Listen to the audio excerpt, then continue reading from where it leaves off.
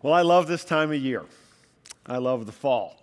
An FPCGer posted this on Facebook this past week, and I thought it was just so perfect and beautiful. I wanted to share it with all of you. How many of you would agree that you love this is your favorite time of the year, fall? Any fall lovers here? And now, apart from fall being the season before winter, which is a whole different story, I think this is probably my favorite season of the year. I love the colors of the trees. I like the chill in the air. I even like it when it gets kind of gray and blustery. My wife disagrees with me, but I even like that. I also love the fall because it's football season. By the way, somebody could please notify the Bears that it's already football season. Along with getting to watch my favorite high school team play, I also find myself nostalgically remembering my own playing days. It dawned on me when I found this photo, and that's not been retouched. This is in 1973 at Byram Hills High School in Armonk, New York. And it dawned on me when I found this photo that it was taken almost exactly 41 years ago this weekend. When that number hit my mind, I just went, how is that possible? And no, we didn't wear leather helmets back then. But I remember the next to last game of my high school senior year. We're playing a league rival.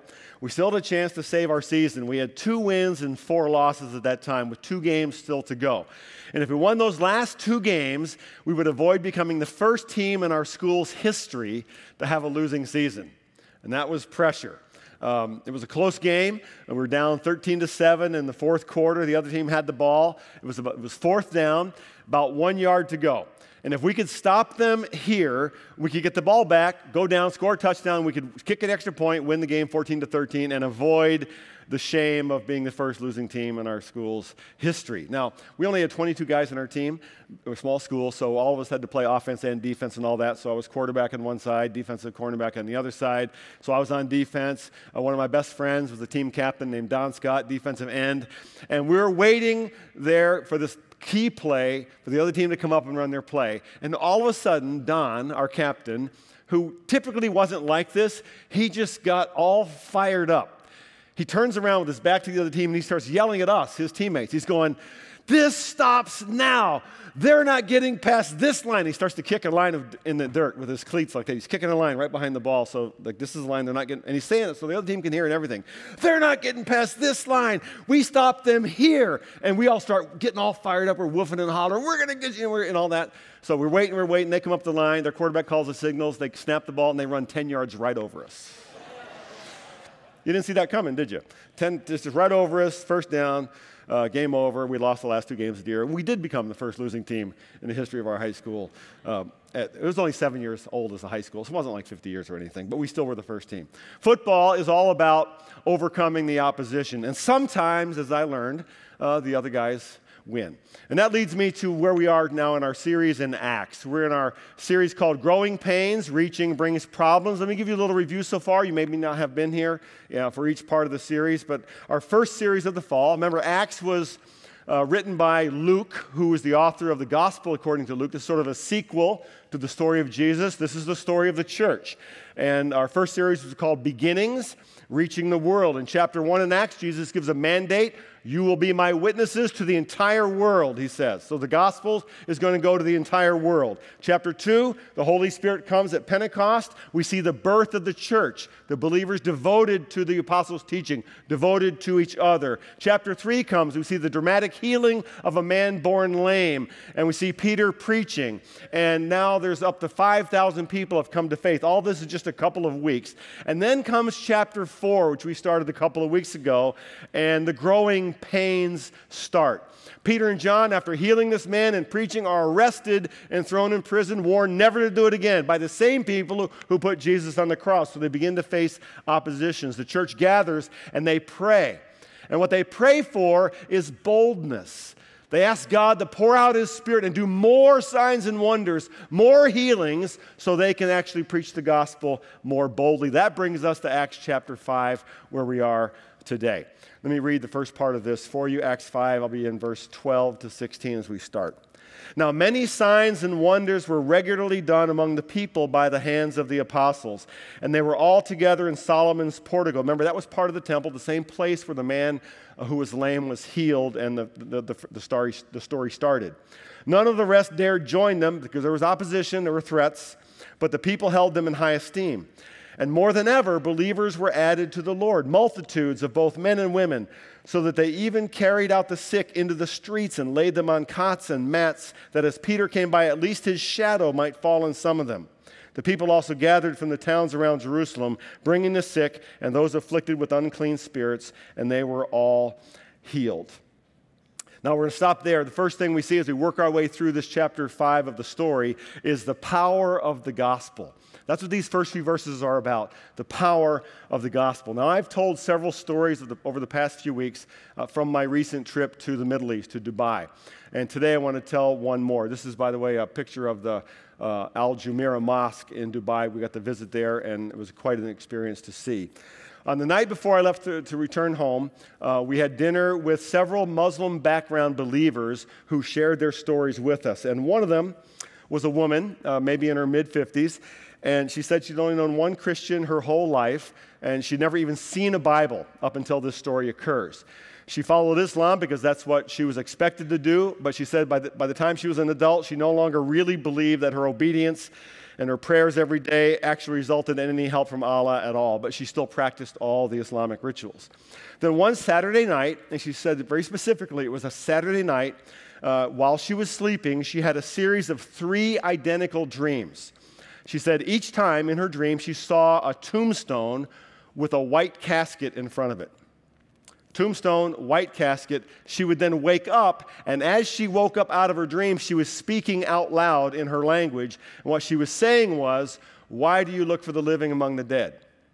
She didn't understand why. She didn't know what the sentences were. She'd never heard them before, but she had the same dream 3 times in a row. All 3 times, the same night, she woke up saying those words out loud. So the next morning was Sunday, which is a normal work day. In the Islamic world, they worship on Fridays.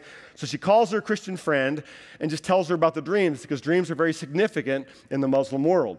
Her friend gets all excited and tells her that their dream was about the death and resurrection of Jesus Christ. The woman had heard about Jesus through the Quran, but knew nothing about him. So her friend explained the empty tomb and how the angels had said to the women, "Why do you look for the living among the dead?" And then she got really excited, and she said, "I almost forgot. Today is Easter Sunday, the day Christians celebrate the resurrection of Jesus from the dead." That woman, through that dream, those 3 dreams, that day became a follower of Jesus. Now, her story was much more complicated than that, but I believe her story to be a modern-day miracle. What the Bible here refers to as signs and wonders. Luke says, "Now many signs and wonders were regularly done among the people by the hands of the apostles. And more than ever, believers were added to the Lord, multitudes of both men and women." Signs and wonders were what we would today call miracles. That is, events that could only be explained by some supernatural power outside of human understanding.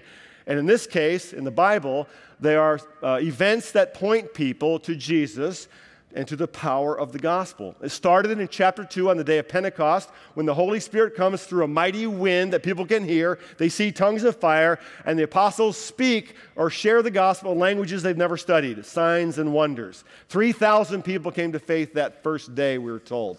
Then in Acts 3, we see the story of the man born lame, begging for money. He's instantaneously healed. Signs and wonders.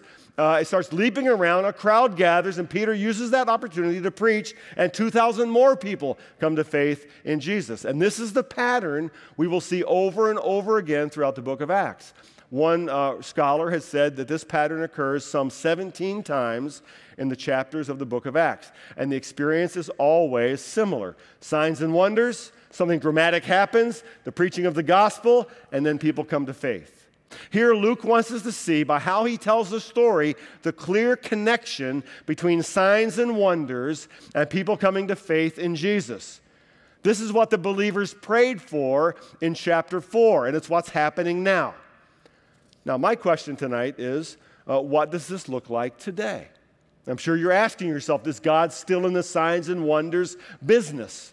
Does God do miracles today?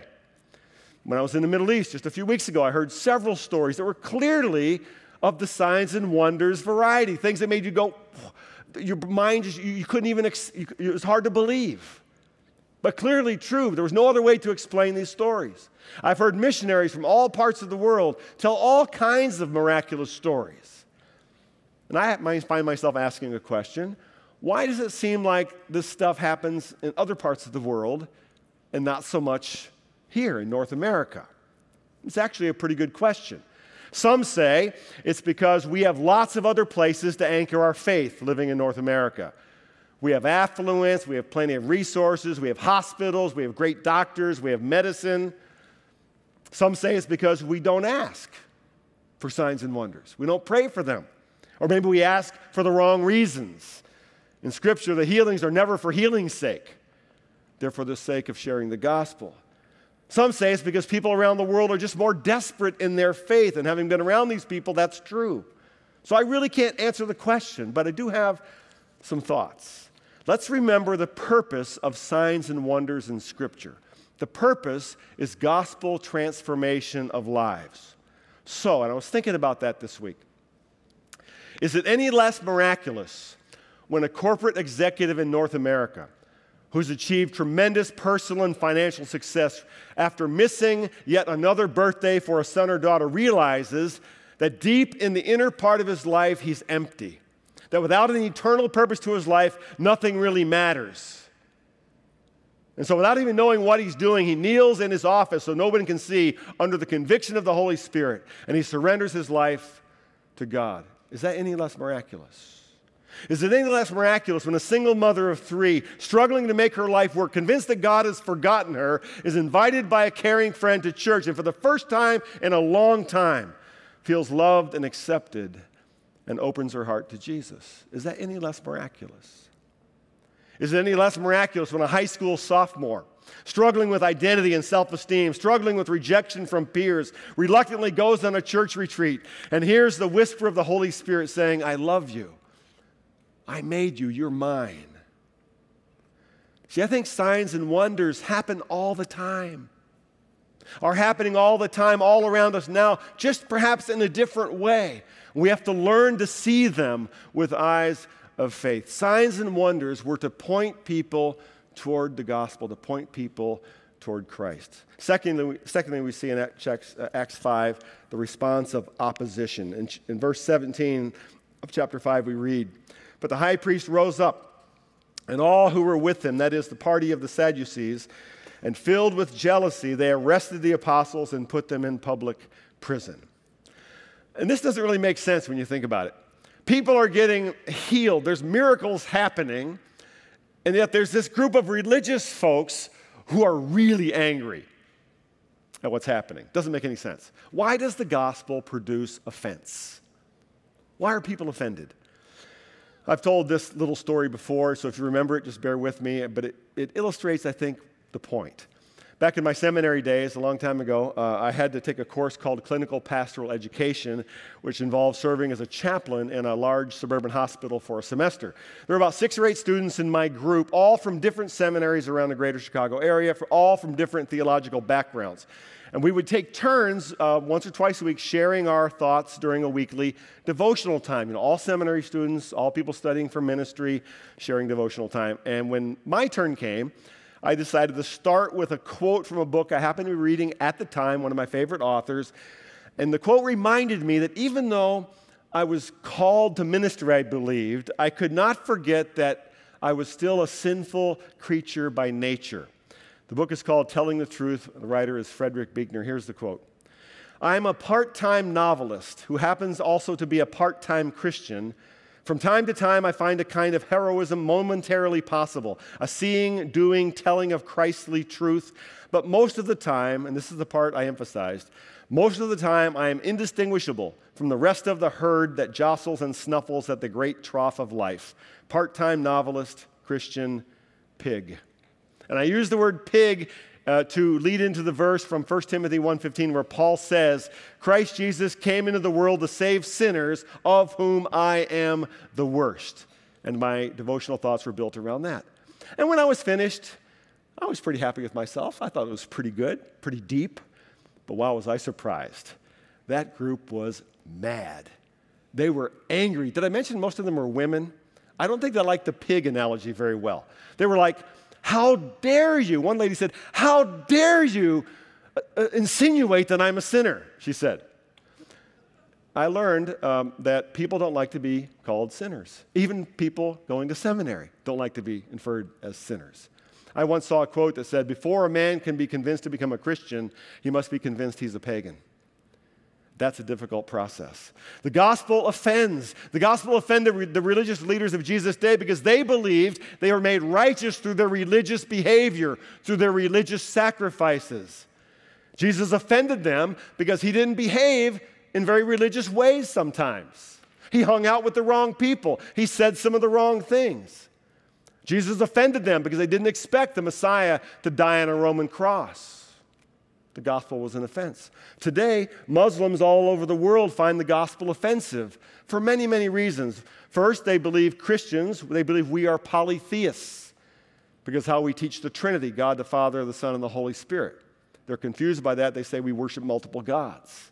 They're offended by that. They think they don't believe Jesus is the Son of God because no God would ever allow his own Son to be put to death by sinful men. Therefore, they don't believe Jesus really died. That was Judas on the cross. Therefore, Jesus didn't really raise from the dead. They're offended by the gospel. Many people in our own culture find the gospel offensive because they regard it as the pinnacle of religious arrogance to make the claim of absolute truth. How dare you think you can tell me that you have the truth for me? They'll say, hey, that's great for you. That's fine for you, but that's not my truth. The gospel offends because it offends our notion of fairness. Fairness. The gospel isn't built on fairness. There's nothing fair at all about the gospel. It's built on grace. The gospel isn't about getting what we deserve. Our whole culture is built on getting what you deserve, not the gospel. It's about getting what we don't deserve. The gospel isn't about our goodness at all.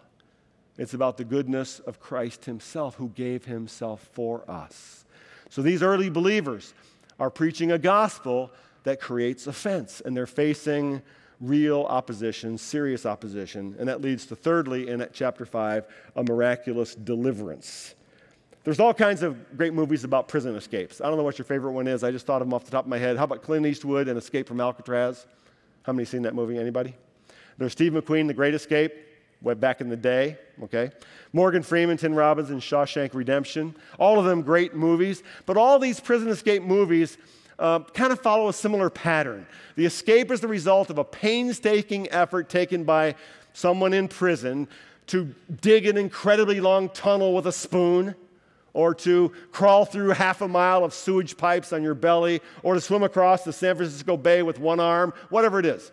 They escape, and then they're all similar in that the escapee gets as far away as possible, different country, different continent, change your identity, plastic surgery, anything just to get away, right? That's how they all work. Watch what happens in this story. Acts 5, verse 19. But during the night, an angel of the Lord opened the prison doors and brought them out and said, go and stand in the temple and speak to the people all the words of this life. And when they heard this, they entered the temple at daybreak and began to teach. Now when the high priest came and those who were with him, they called together the council and all the senate of the people of Israel and sent to the prison to have them brought. But when the officers came, they did not find them in the prison, so they returned and reported, we found the prison securely locked and the guards standing at the doors, but when we opened them, we found no one inside. Now when the captain of the temple and the chief priests heard these words, they were greatly perplexed about them, wondering what this would come to. Okay, an angel of the Lord, literally a messenger from God, sets them free in the middle of the night. Boom, you got the miracle. Everyone agree? That's a miracle. Miracle escape from prison. I mean, check it out. A divine prison escape right here. But notice what happens next. God gets them out and then tells them to do what? Go back to the place that got you arrested in the first place. That makes no sense. Are you kidding me? Makes no sense, that is, unless the purpose of the miracle is not the escape at all. The purpose of the miracle is the proclamation of the gospel itself, which leads us to the fourth thing in chapter 5, which is a fearless witness. The story continues. And someone came and told them, look, the men whom you put in prison are standing in the temple and teaching the people. Then the captain with the officers went and brought them, but not by force, for they were afraid of being stoned by the people. And when they had brought them, they set them before the council. And the high priest questioned them, saying, we strictly charged you not to teach in this name. Can't even say the name.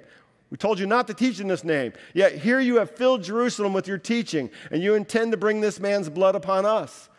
But Peter and the apostles answered, "We must obey God rather than men. The God of our fathers raised Jesus, whom you killed by hanging him on a tree. God exalted him at his right hand as leader and Savior to give repentance to Israel and forgiveness of sins. And we are witnesses to these things. And so is the Holy Spirit, whom God has given to those who obey him." When they heard this, they were enraged and wanted to kill them. Okay, gets them out of prison, sends them back to the same place to do the same thing that got them arrested for his purposes. Some 15 or 18 years ago, and I don't know if anybody here is in the room that remembers this, but a man came and spoke at FBCG at our East Campus named Joseph Stone. Joseph Stone was pastor in Romania during the brutal rule of Nicolae Ceausescu. I'm not sure if that's the way you say his name, but it was a brutal time in Romania. Pastor Stone was arrested and imprisoned several times during the 1970s and eventually charged with the crime of being a Christian minister. Each time he was arrested, he went under intense interrogation, sometimes for weeks at a time. Sometimes he suffered physical beatings. During one particularly brutal session, and he shared this in his own testimony, the officer said to him, "Pastor Stone, don't you know I have the power and authority to have you killed today, and nobody will ever find your body?" Pastor Stone said, "I know you have that power and authority, but you should know this. Your supreme weapon is killing. My supreme weapon is dying. With all due respect, sir, let me tell you how this will work. You know my sermon tapes are spread all over this country. I've been preaching for 20 years," he said. "When you shoot me, kill me, or crush me, whichever way you choose, you will sprinkle those sermon tapes with my blood, and I will speak 10 times louder in my death than I ever spoke in my life. In fact, I will conquer this country for God if you kill me. That's how it will work, with all due respect." Later, a few weeks after that, Pastor Stone was called in by the chief of the secret police. And he said, "Mr. Stone, we want you to know that we know your plan. We know your strategy. We know you want to become a martyr. We are not so foolish as to kill you." So they exiled him. He came to America. He continued to preach until Romania fell. Dr. Stone was exactly right. But what does that mean for us? What does it mean for us to be fearless in witness? Now, we don't face arrest and prison for proclaiming the gospel, at least not yet in our culture, in our country. Maybe we never will. We don't know. But you might have family or friends who are critical or who are hostile toward the gospel, toward the faith, and by inference toward you. You might work in an environment that discourages or even ridicules faith. What does it mean in our culture? It means to trust the truth of the gospel. The gospel is as true today as it was 2,000 years ago. It means to be willing to obey God rather than men. And it means to share in a kind of strange rejoicing. And that's the fifth thing that we see in chapter 5, what I'm calling a strange rejoicing. Let's work our way through these last few verses. But a Pharisee in the council named Gamaliel, a teacher of the law held in honor by all the people, stood up and gave orders to put the men outside for a little while. Let me say a word about Gamaliel here. Gamaliel was the rabbinical teacher of Saul of Tarsus, who eventually became the Apostle Paul. So Gamaliel is a very learned man, a man of great respect. So he stands up, and all this hubbub is going on, all these threats going on. He sends Peter and John and the other apostles out of the room, and he talks just to the people who want to kill them, all right? And he said to them, "Men of Israel, take care in what you are about to do with these men. For before these days, Theudas rose up, claiming to be somebody, and a number of men, about 400, joined him. He was killed, and all who followed him were dispersed and came to nothing. After him, Judas the Galilean rose up in the days of the census and drew away some of our people after him. He too perished, and all who followed him were scattered. So in the present case, I tell you, keep away from these men and let them alone. For if this plan or this understanding is of man, it will fail. But if it is of God, you will not be able to overthrow them. You might even be found opposing God." So what he's saying is, you already killed their leader, Jesus. So if this is like all the others, they'll just go away after a while, leave them alone. But if it is of God, you're going to be in big trouble, he says. Interesting here. Gamaliel is either showing a voice of intelligence and reason, or he's giving away evidence that maybe the faith and witness of these early apostles, he's been watching what's going on. He's been listening to them. Maybe it's starting to get to him. In the very next chapter, in a couple of weeks, we're going to look at the murderous rampage of Saul of Tarsus as it begins, before he becomes Paul the Apostle. And one wonders if Saul, the young man Saul, thought his teacher had gone soft on these rebels. Continue. So they took his advice. And when they had called in the apostles, they beat them and charged them not to speak in the name of Jesus and let them go. Okay, so an angel gets them out of prison, tells them to go back and preach in the same place that got them arrested, so they're arrested again. And then they're warned again, stop doing that or else. And then, and I almost missed this when I was preparing this message, I almost missed this one little line. And then they are also beaten. Up until now, they'd been warned. They'd been warned sternly. Here, they are beaten. The opposition is ratcheted up a bit. Can you put yourself in their shoes? It's one thing to be yelled at, to be threatened, to have a finger pointed in your face. It's another thing to be physically beaten. Their faith now, their obedience was costing them something. Now watch how the story ends. Then they left the presence of the council after having been beaten. They left the presence of the council rejoicing that they were counted worthy to suffer dishonor for the name. And every day in the temple and from the house to house, they did not cease teaching and preaching Jesus as the Christ. I get like goosebumps on the back of my neck when I read that paragraph. And I do so because some 15 years or so ago, I had the chance to preach in Russia at a sister church then in a city called Samara. Before the service, I met with the pastor. His name was Victor Ryaguzov. He's still pastor in that area of the world. This is Pastor Victor. I met with Victor and his elders for prayer. The elders were truly elders. It was a table, a long table surrounded by about 10 or 12 old, white-haired, grizzled Russian men. And they were sitting around the table, and Pastor Victor, before we prayed, he went around the table. He introduced every one of these men to me, and he shared me just a little snippet of their story. And I don't remember all of them, but it went kind of like this. This is Brother Alexei.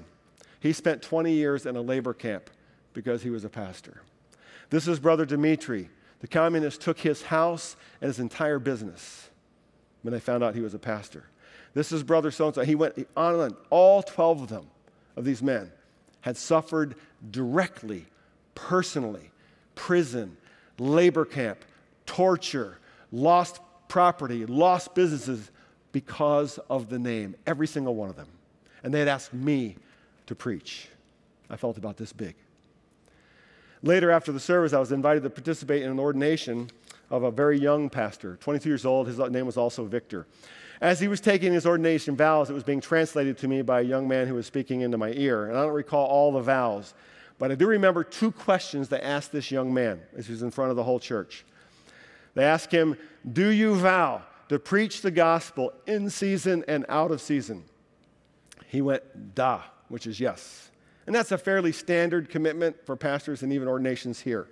Then the next question took me by surprise. The next question was, "Do you vow to be faithful to Christ and his church even unto suffering and death?" That one I'd never heard before. That one was not part of my ordination here in America. I thought of all those men I'd met around that table.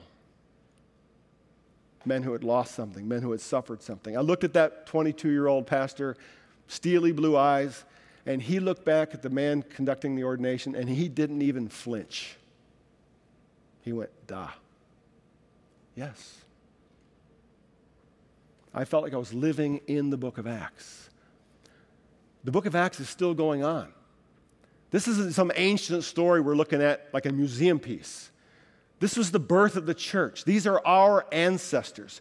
We are their descendants. We are here because of these stories. And this story is still unfolding, being told. So what is our opposition right now? We don't face the same things even brothers and sisters in the world right now face.